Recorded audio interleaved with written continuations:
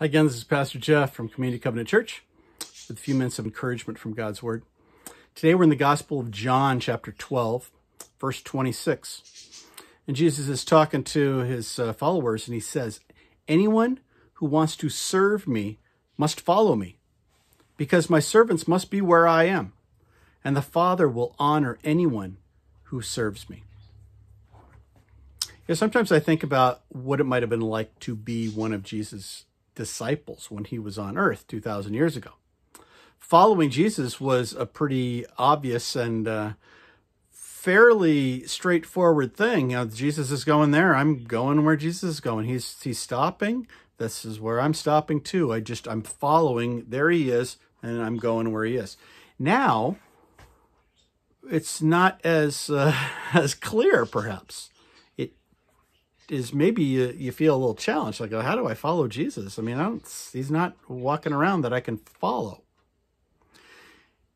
Jesus, however, is now residing within us if we have given ourselves to him, if we've experienced salvation and welcomed him in to take control as King of our life. He is within us in the form of the Holy Spirit. Following him is now following his guidance and his direction. We go through our day seeking to be in tune with Jesus. What is going on? What are you up to around me?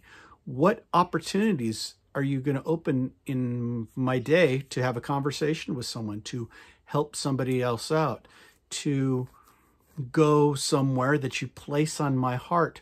Following Jesus is more about being in tune to him for you and I, to honestly say, Jesus, speak and guide me and help me to go where you want me to go, to do and say what you'd like me to do and say.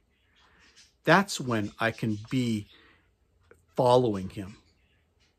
It's a little different, but it's the same concept, and maybe even better than what the disciples have, because we have him within us, guiding and directing our thoughts and our words and our actions, if we are willing to.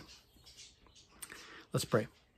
Jesus, thank you for your presence within us, and thank you that you will guide and direct us as we open ourselves with the desire to know what you want us to say and do and where to go.